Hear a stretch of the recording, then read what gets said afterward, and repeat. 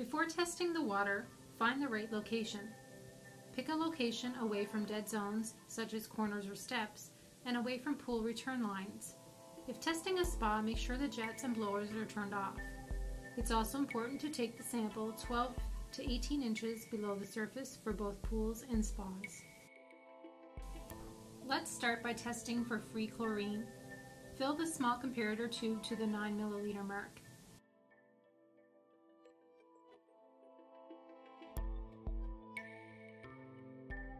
Now add 5 drops of reagent number 1,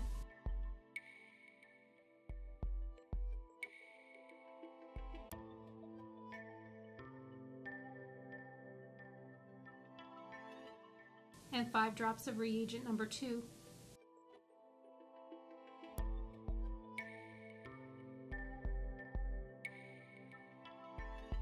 Then cap the tube and invert to mix the sample. Now match the color to the color standard and record as free chlorine. Free chlorine is the chlorine that is available to sanitize and oxidize water. Now add 5 drops of reagent number 3.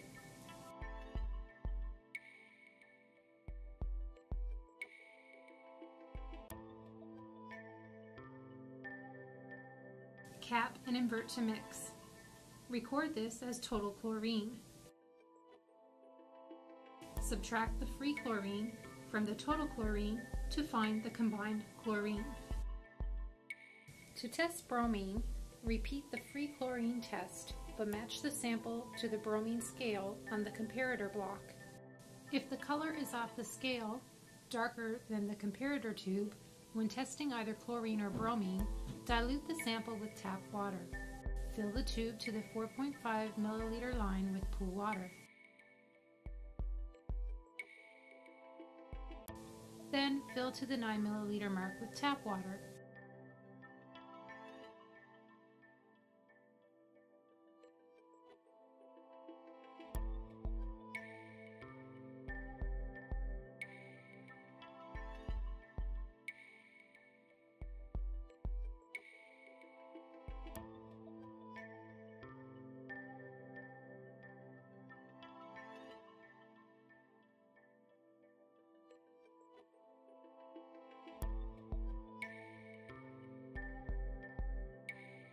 Cap, invert to mix, then compare to the comparator block, then multiply by 2. If the sample is still too high, fill the tube to the 1.8 milliliter with pool water. Top up to the 9 milliliter with tap water. Match the color to the sample and multiply by 5. To test the pH of your pool water, rinse, then fill the large comparator tube to the 44 milliliter mark.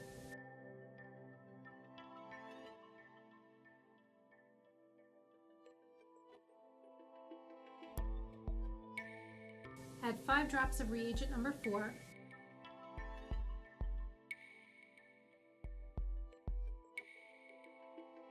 cap and invert to mix.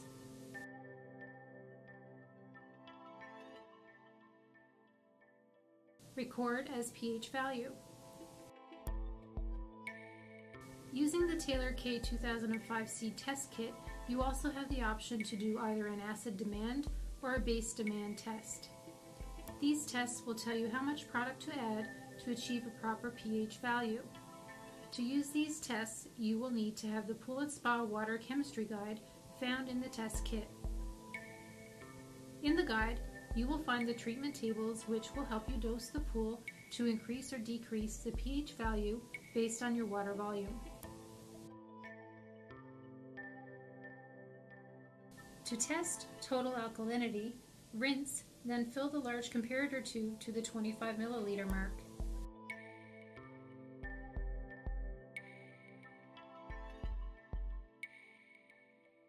Then add 2 drops of reagent number 7. Then add 5 drops of reagent number 8 and swirl to mix. The sample should turn green.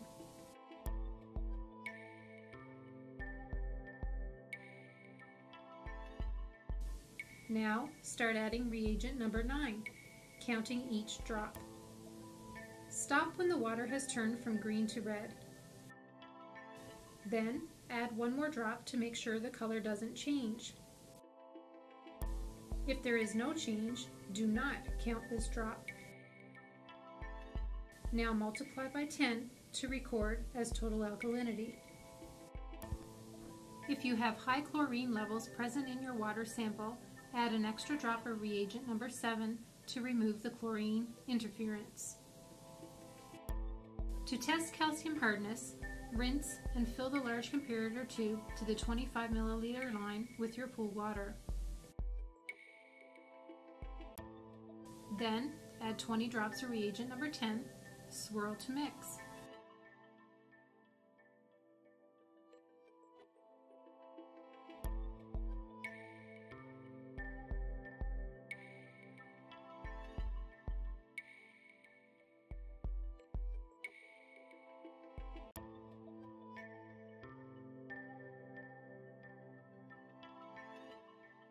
Then add 5 drops of reagent number 11.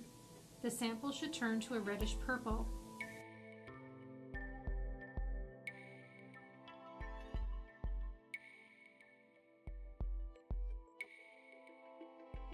Then add reagent number 12, counting each drop.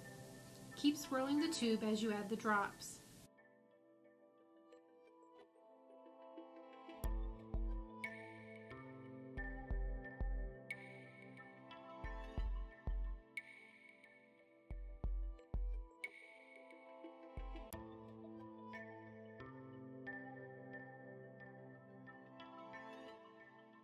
The color should change to blue.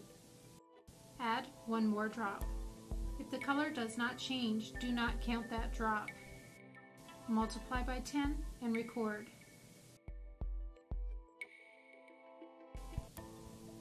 To test cyanuric acid, rinse, then fill the cyanuric acid testing bottle to the 7 milliliter mark with your pool water. Then add reagent number 13 to the 14 milliliter mark.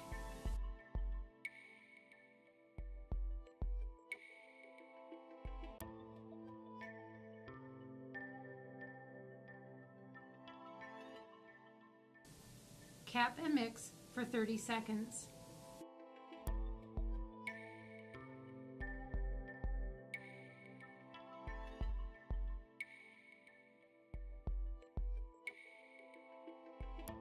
Now slowly add the solution to the small comparator tube.